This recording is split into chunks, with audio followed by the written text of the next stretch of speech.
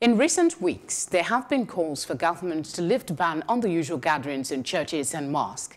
Some believe churches, mosques and other religious centers should do the socially responsible thing and stop the mass gathering of people to reduce the risk of the spreading of COVID-19. Others feel that Christians should continue meeting as a matter of principle and faith as long as the necessary precautions are taken care of. One of the prominent voices opposed to the ban on churches gathering is the presiding bishop of Winners Chapel, David Oyedepo, who questioned the rationale behind leaving churches short while allowing markets to operate for 6 hours. There is something wrong for people to be allowed to be in the market for 6 hours and can't be in church for 2 hours. Man, it's an upside down way of looking at things. Amen. There is more hope for a poor and wise child than for an old foolish king who will no more be admonished. Ecclesiastes chapter 4, verse 13. Better is a poor and a wise child than an old foolish king who will no more be admonished. Which one is more orderly, the market or the church?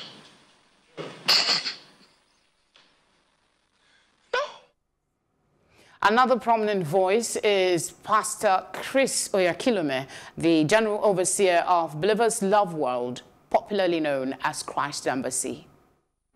So set up test centers for churches, COVID-19 compliant churches. What they're using to test, do you know what it is? Do you know why it can show positive or negative? Do you know?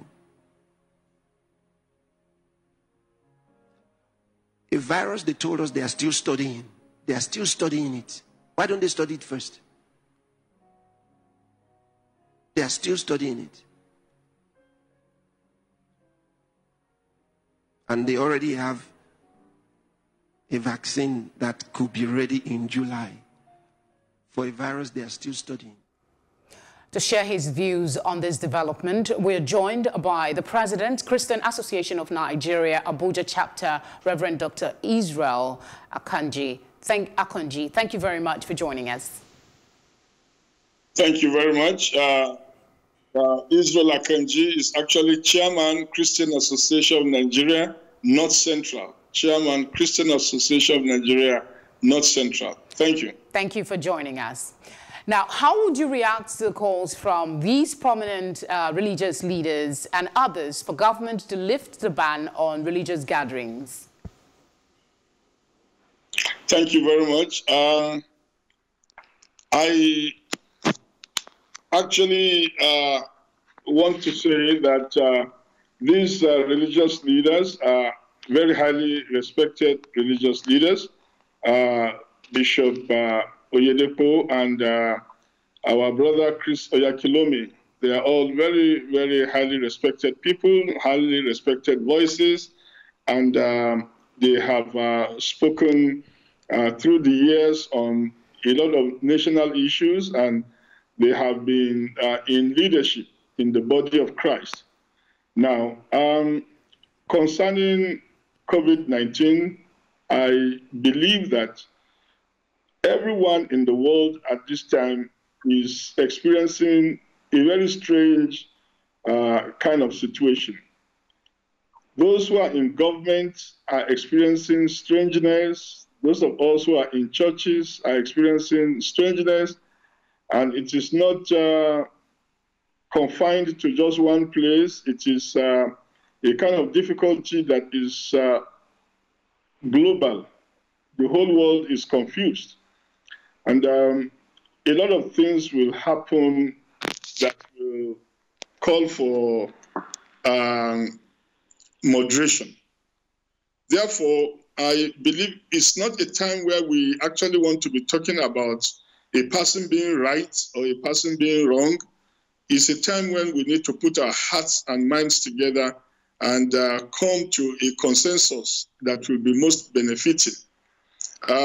The government has said that the places of worship should be locked down still after lifting the lockdown from marketplaces and giving a few hours for markets to meet. And definitely the first thing one we ask is that if many people can be in the market, then why can't people be in places of worship like the church and the mosque? Let me be talking for the two, because I believe that when the government said that the places of worship should be locked, the government was speaking about the two.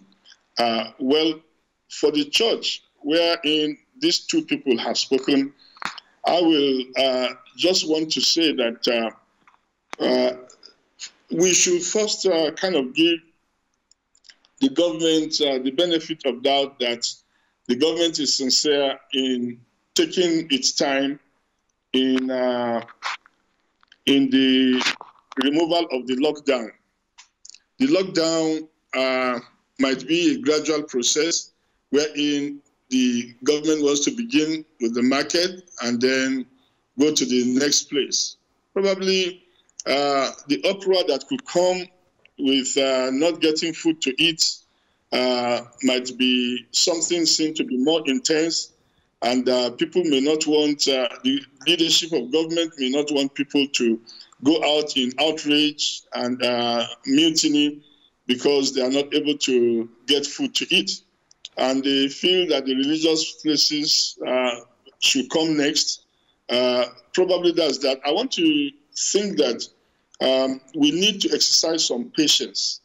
That is what I want to say to the two Christian leaders who have spoken, that probably we should give the government some little time, about another 1 or 2 weeks, and then we can, in a unified voice, try to speak on the need for the churches to also be allowed to meet. Even if we are going to begin with a small number of people meeting at short periods until when we can resume our churches back fully.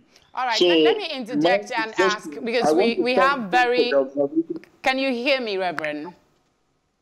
Yes, I can hear you. Okay, I apologize for interjecting, but we're time constrained. So I'll just go ahead and ask you, how has the church been coping with not having the conventional service since the outbreak of COVID-19? Thank you very much. It's been really difficult. It's been quite strange on the church that we are not able to meet, because we are used to coming together in accordance with the word of God. I was glad when they said to me, let us go to the house of the Lord. And the word of God says we should not forsake the assembly of the brethren. So we are working under injunction from the word of God to meet together. However, now that we are not able to meet, what we are doing, we are devising means of meeting.